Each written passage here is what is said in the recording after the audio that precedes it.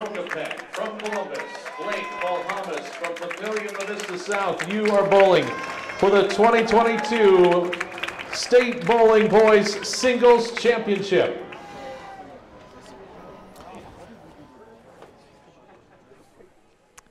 Welcome everybody. It is the finals of the 2022 NSAA State Boys Singles Bowling Championships here from Sun Valley Lanes in Lincoln, Nebraska. I'm Alec Rome alongside Eric Allgood.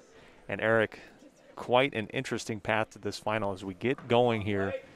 Blake Paulhumas from Papillion Vista South starting off as he has most of the day with a strike. I think Blake has been pretty consistent throughout his path to the final. He had to fend off a tough challenge from Miller North's Jeffrey Birkenthal. It was actually down in frame one of game two and ended up just through consistency and staying focused, bringing that one back. And meanwhile, the loud chance of the 8th seed by just 5 pins, Ryland Prokopec from Columbus sneaks in to the bracket stage and gets all the way and defeats Nathaniel Centineo from Bellevue West, who bowled a 300, the first perfect score in NSAA history, and he beats him by 4 in the semi. And as we go to frame 2, yes, what are you looking for in this match today? Well, I just wanted to mention, I saw Ryland in his little bit of his quarterfinal where he took down Cooper Nichols of Lincoln Pius X, who was the 1 seed after the qualifying rounds, and then it came right down to the end. It looked like Centineo kind of had things in the bag, maybe not in the bag, in the pocket. I'm not sure what the exact bowling term would be there, but things looked really good for Centineo, and then it was 5 straight strikes at the end, and it came down to 1 throw for Prokopec, and he needed 5 pins, and he got 9 on his very last throw in the 3rd throw of the 10th frame, and that was enough to send him here to this championship. Every pin counts, and staying focused is the name of the game. Again, folks, 2 games. Total pinfall of those 2 games decides our state champion here for 2022. Last year, it was a Fremont bowler. It will be a new school winning a singles title, and we've gone 3 straight strikes apiece for both. Yeah, the thing I noticed about Prokopec, never got real high, never got real excited about a throw, never got real down on himself after a bad throw or anything like that. Steady Eddie. And it will be, that's one of the ways you get to this championship match. And now a little door open there. Little door open as Paulhumas leaves the 4-6.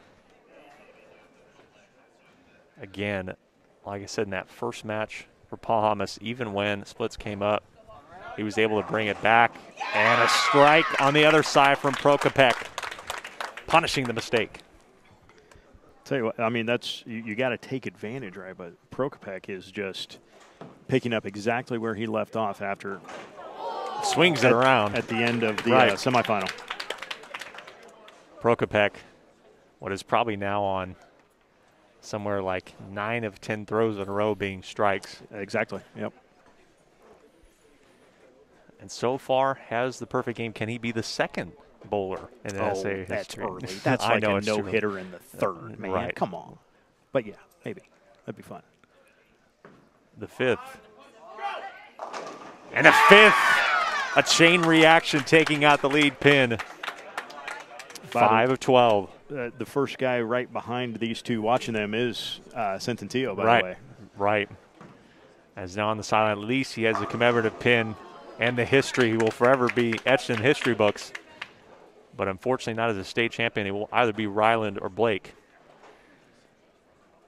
And again, Blake leaving a pin. This time it's the 7. Already with an open frame, cannot afford to go 2 in a row here, but he does. He puts it in the gutter now. It was interesting, too. He ended up having a good bounce during one of the games and hit the 10 pin after he went into the gutter, but they didn't count it. And I believe the luck in that semifinal match definitely went the way of Blake, but it looks like it's going Ryland's way right now as he tries for a 6th perfect frame. And you betcha! 6 in a row. And again, if you could see his face, and I know the lighting isn't great in here for us anyway, that might be 6 in a row. It might be, I knocked down 2 that time. You just can't really tell by looking at him. Needing to respond here, and does with a nice strike. You know, it's also for Ryland, it's the same kind of looking at the same matchup. Cententillo, left-handed bowler, so he's faced left-handed bowlers in the semifinals and now in the championship.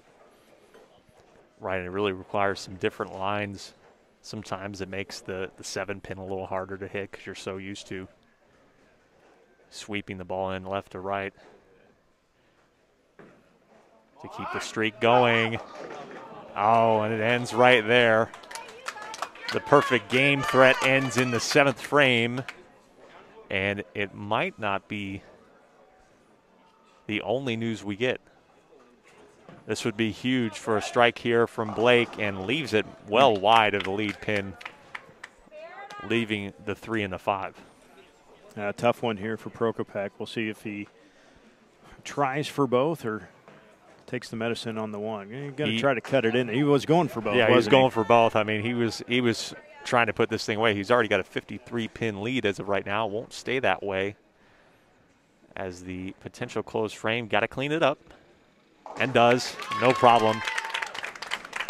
Paulhumas from Paulhumas to South does eke this match a little closer, and especially we'll see the differential. It says 49 right now. We'll get a little closer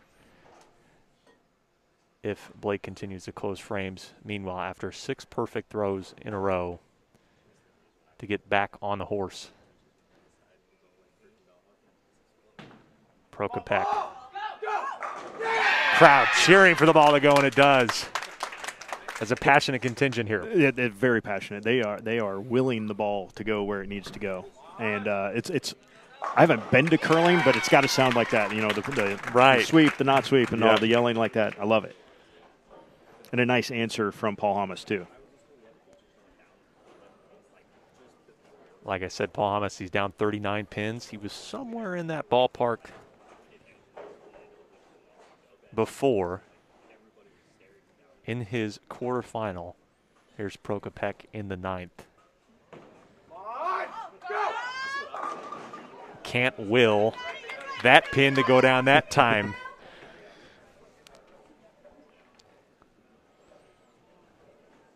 This would be huge for bringing it closer.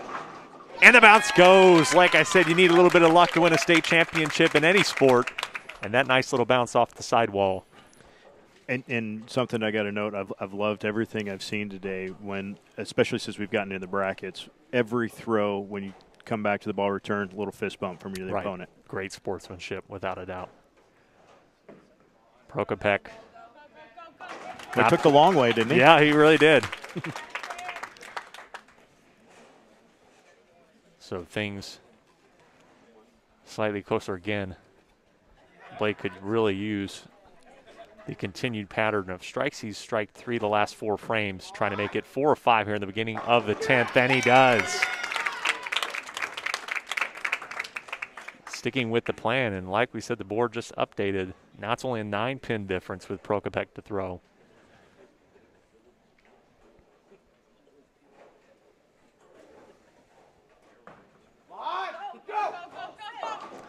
Oh, and this time it's a huge leave, especially at the beginning part of the 10th frame where you really would love to start off with a strike.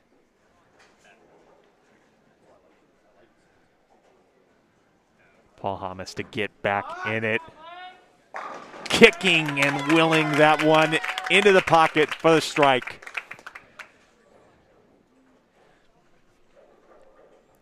And at this pace, after being down, 50 pins, Paulhumas might take the lead into game 2.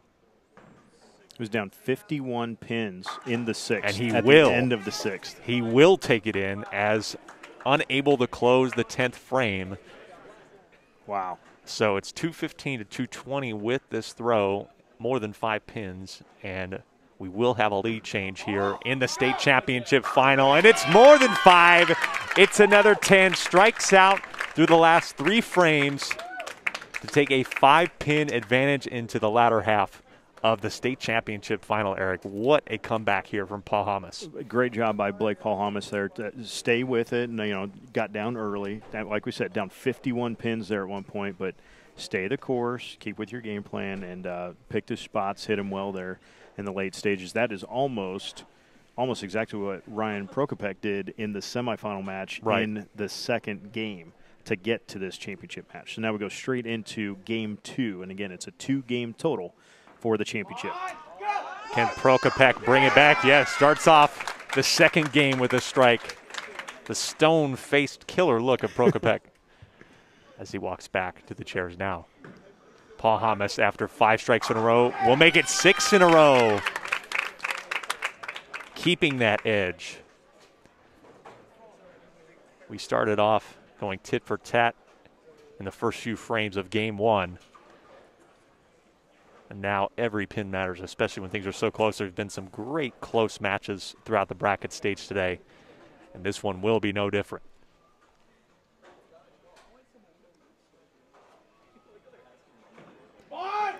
Big throw for Prokopec, and I can't lie, it would have distracted me. There was a machine back here that went off like one of the crane machines, went off really loud right as he was about to throw. Is it a winner, though? I don't know if it's a winner or not. And Paulhumas can't respond either. He leaves the 7, but I was going to say Prokopec was getting to throw, and just as he was starting that approach, something loud went off. I'm like, oh, I noticed that. You wonder if that might have been responsible. Anything that breaks your train of thought, especially in a skill game like bowling, this is huge. Easy pickup, though, on the 4-7. And now Paulhumas. Again, he's had a few problems with those 7s just because as a left-handed bowler, you're trying to not necessarily curl it in, but hold the line, and does well there. Paulhumas, or Prokopec, up 5. Am I reading that right? Yeah, 255, 250. That's Paulhumas up 5. Paulhumas. Yep, he's still up 5. We're tied through 2 in game 2. And again, just skirting by. Looks like that 6-pin just skirted past the 10 and left it. Any strike will make a difference. Oh, and just doesn't get them all as he holds his head walking back to the table. I really didn't like that throw. I think he was beneficial to get 9 there. Got 9.5 there, I think. Pretty much, yeah. Prokopec to clean up the 10 and does swing it in nicely again. Those are the things you practice, I'm sure, all throughout the year. The easy 1-pins. 1 pin is 1 pin. And catching it on the left side as well as Paulhumas. And we stay even in the second game. A 5-pin advantage still for Paulhumas in the state championship final. Man. Each throw getting more intense with higher stakes. Both throwers strike, spare, spare here in the second game. And it's a strike for Ryland in the 4th. The only thing I've noticed about Ryland, the face mask has gone a little more under the chin now. Tucked it in. Oh, and that time again, off the sidewall with the pin, and it jiggles both the 6 and the 10, but they don't drop. And now we finally see the first peak of light here, potentially, for Prokopec in the match.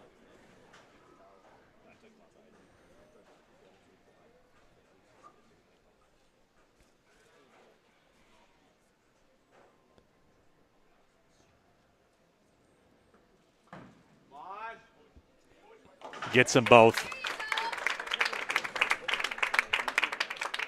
No open frames through 4. And now a 2-pin advantage, or rather a 3-pin advantage for Paulhumas. But with the strike, it may not stay that way, as here's Prokopec. Can he follow up? He does! 2 in a row.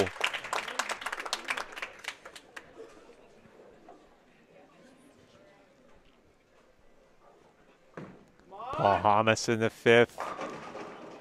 Can it slide over? No, that pin falls down and again leaves the 7. And now it is crunch time. Cannot make any mistakes here.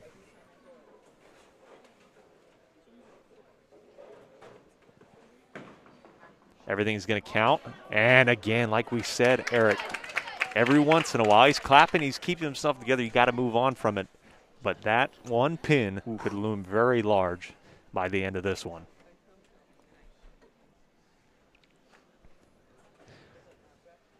Total score 310 to 279, but it's really 310 to 309 with Prokopec to throw here. A strike would really put it away, but he will not strike. Oh, man. Got a late one there, didn't he? Yeah, couldn't. I think I've never heard a cheer that loud from going from 8 to 9 pins because the difference was a huge split to take down. Paulhumas has to get some of these to go and does get a strike. Good Nicely start. done. Yep, good start there. And this is crunch time for both. Obviously, we're on a 16 pin difference right now with yet another throw for Prokopec, but yeah, this is we're getting to the bottom of the 8th right now, and absolutely the closers are out. Prokopec will take down the easy one down the center of the lane, and after that, it's 338 to 320 in pinfall. See the important numbers to look at right underneath that 7th frame for both players is what you're really looking at as far as differential. Paulhumas here in the 7th. He goes Brooklyn opposite side and leaves the 5. Even he's like, well, I don't even know what that was. It was fine when it left my hand, and then it just kept moving. Right, and it just moved. And again, that's the interesting thing about bowling, the oil patterns. It's almost like the playing field changes as the game goes on. The same throw might do 2 different things, and they switch lanes, and now this is a huge moment. Wow. Prokopec leaves a pretty difficult split here. It's like I think is that a 7-9? 7-9, yes. Oh, that's ugly. It's one step off the 7-10, and Paulhumas closes the frame. So now it's a 14-point difference on the pinfall. If Prokopec is unable to pick this up, Paulhumas will have the momentum. This is huge. Swinging it, and it looks good, and it just doesn't hit the pin. It was a great effort. That was absolutely everything you could have done except get it. Like, that was the perfect effort right there, the right line, the right idea, and just missed it by 1/8 of an inch. 15-pin difference, but Paulhumas can follow it up with a strike.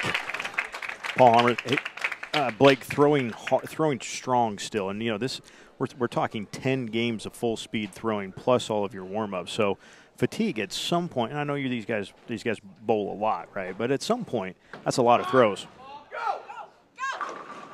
And again, can't will the 4-pin to go in, and after being so consistent throughout the first, probably 15 frames of this match, Prokopec cannot find an X on the scorecard. He still maintains the pinfall lead right now, but the edge is definitely with Paulhumas after he's closed 3 frames in a row. Cannot afford to leave this open right now, Eric.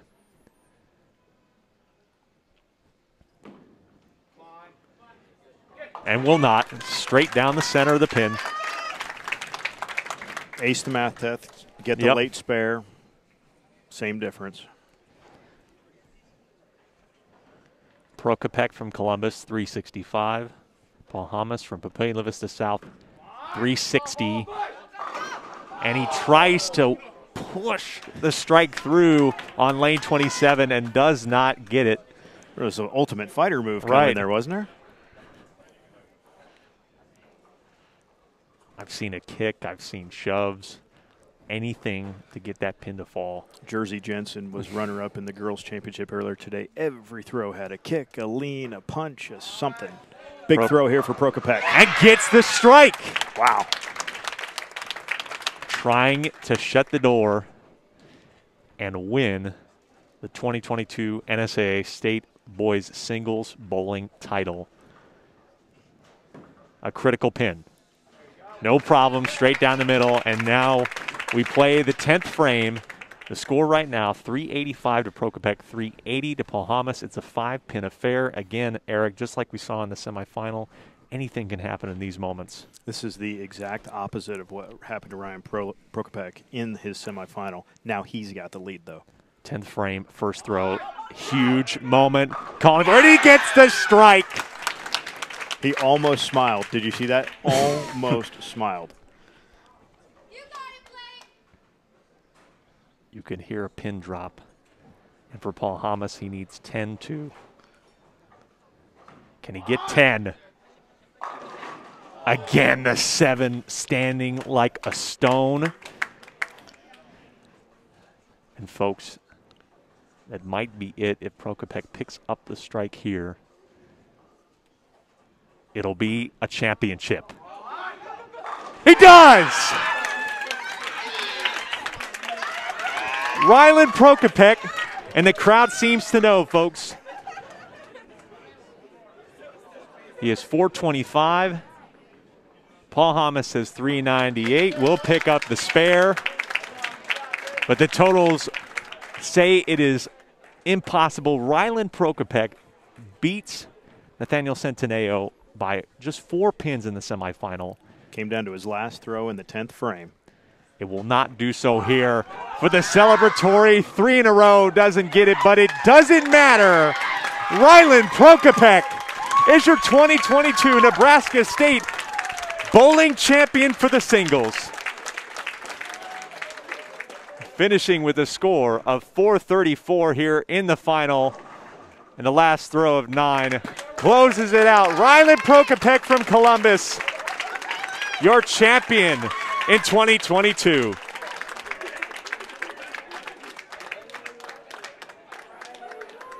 Award ceremonies coming up here in just a few minutes as they will award the medals for all of the top 8 finishers. Again, I want to say thank you to Alec joining us today, Dante Bolhauer, Nathan Latterhoff has been here. You're Alec Rome, by the way. I'm sorry. I said everybody else's last name. Alec Rome here today. My name is Eric Allgood. Thank you to Dan Masters at the NSAA. Dan is the assistant director in charge of bowling and does a really nice job, handles unified bowling as well back in December. But Dan is great to work with. John Lucido is the proprietor here of Sun Valley Lanes, and there is nobody that cares about his facility, the competitions within it, and that everybody has a good time and has a fair chance to do what they do best. John's awesome to work with. Anything we ask of him, he tries his absolute best to make happen. So really, really appreciative of John and the entire crew here at Sun Valley Lanes. But we've got the medals and awards coming up very soon. Stick with us here on Strive TV's coverage of the NSAA State Bowling Championships. Become a new Strive school. Join a community of educators and students. Get access to support, resources, and education. Your fans watch for free, and there's even a new revenue opportunity for your school. Contact sales at strive.tv to sign up your school to become a Strive school.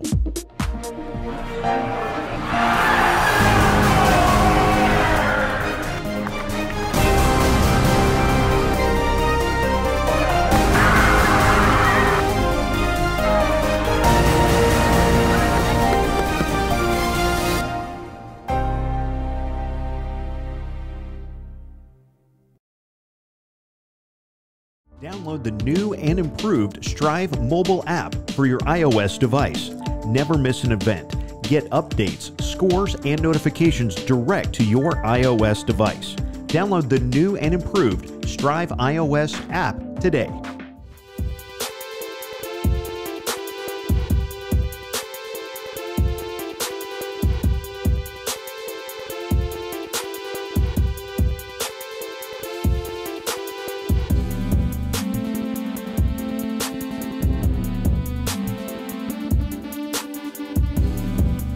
Medals to these outstanding bowlers. Presentations will be made by NSAA Executive Director Jay Beller and NSAA Board of Directors Kathy Wieskamp from Lincoln Public Schools and Dr. John Cerny from Bancroft Rosalie and U.S. Bank Representative Julie Sage. Bowlers, as your name is called, please come forward to receive your medal. In 8th place, Brogan Foot of Wayne High School.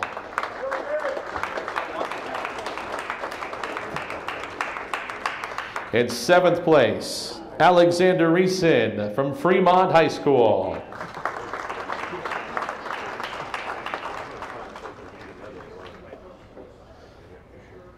In 6th place, Cooper Nichols of Lincoln Pius X.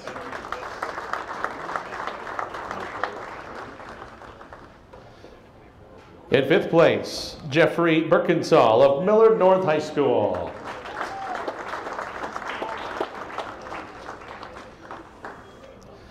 In 4th place, Nathaniel Centineo of Bellevue West High School.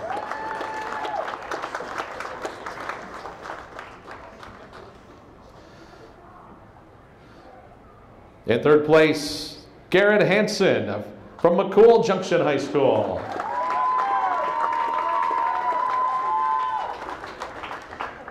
In 2nd place, Blake Paulhumas from Papillion La Vista South.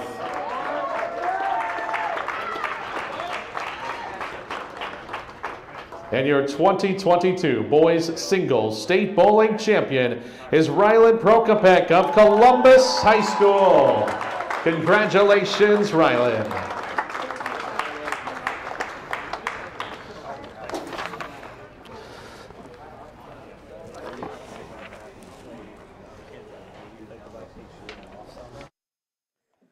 All right, so again, we want to say thank you to everyone for joining us today on Strive's coverage of the NSAA State Bowling Championships. Alec, this is fun. We should do it again sometime. I think we should. I've done this 2 years in a row. It's an absolute blast. I mean, like you said before, just parroting everything you said about this location. It's just wonderful, wonderful championship that they established.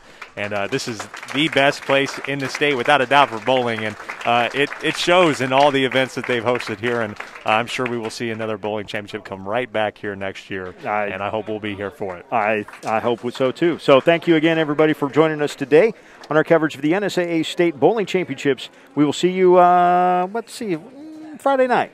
We'll be in Grand Island. Sure. Heartland Hoops.